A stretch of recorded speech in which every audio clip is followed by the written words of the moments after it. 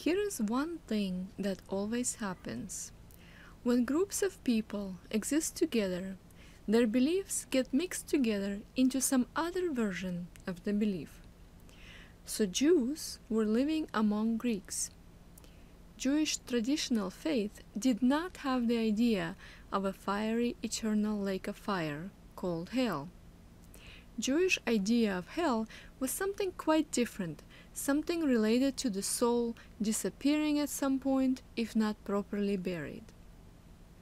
But Greeks had beliefs about the underworld, a fiery place where souls were tortured, and Hades was the king or the ruler of this underworld. This sounds similar to a Satan character, or the devil, from the Bible, who is responsible for souls going to hell and being tortured there. And hell is pictured as the fiery lake. Also, sometimes Satan is pictured as a monster with many heads. Well, in this picture, the king of Hades has a pet which looks like that.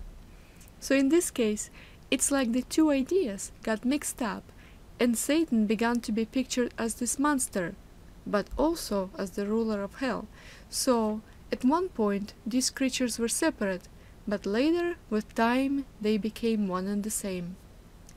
According to Greek beliefs, King of Hades was in control of fame and fortune. So the idea of making a deal with the devil and becoming rich evolved from this Greek belief. Well, what is Christianity and how did it come to be? There was a man named Jesus, or maybe he was called by a different name in reality. He brought reforms to traditional Jewish beliefs. And so the followers of Jesus were something like Reformed Jews. And then after Jesus' death and after some time passed, things evolved, ideas from Greek beliefs got added to the Reformed Jewish beliefs, and so Christianity was born. So this modified version of Jewish beliefs, mixed together with some elements from Greek beliefs, plus some new things, became known as Christianity. Here is another idea from Greek mythology which found its place within Christianity. Christianity refers to the battle between God and Satan. Well, in Greek beliefs, there was a battle between Zeus, considered the most powerful of the gods, and this monster, some sort of a dragon. And at the end, Zeus bound this monster somewhere under the earth. So this element sounds similar to God binding Satan in the abyss, some big hole somewhere, probably under the earth too. And also, Satan is being perceived as a monster or a dragon with whom God is fighting. And some Christians for some reason believe that hell may be under the earth and that Satan is there too. So I bet this superstition somehow came from this story about Zeus binding the monster under the earth. Stories have their way of morphing and slipping into surrounding beliefs, and this is what happened to Jewish Greek beliefs, how they gave birth to Christianity. And this is how Christianity is now borrowing some ideas from spiritualism and is morphing into a new branch of Christianity called New Age, to name just one. God of Christianity used to be seen as a king, someone to be afraid of, someone to tremble before.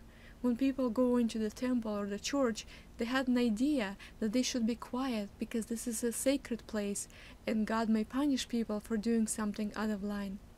But the God of new form of Christianity is more like a pal, because people don't have kings anymore, and they don't really go for that concept of trembling before God. People are embracing their identity as being a part of God, and boldly come to the throne of God, to borrow Paul's terms. And in fact, Jesus and Paul both encouraged this kind of behavior in the early days of this new faith. In fact, Jesus and Paul both encouraged this kind of behavior in the early days of this new faith.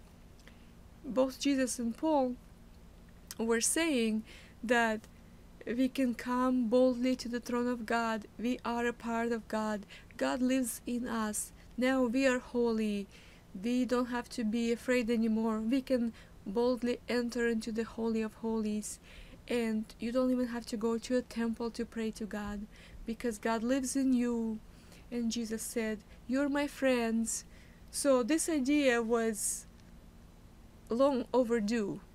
But because people were still under a spell of the old religions where you had to tremble before God, they were still kind of under inertia. They were still holding on to those things.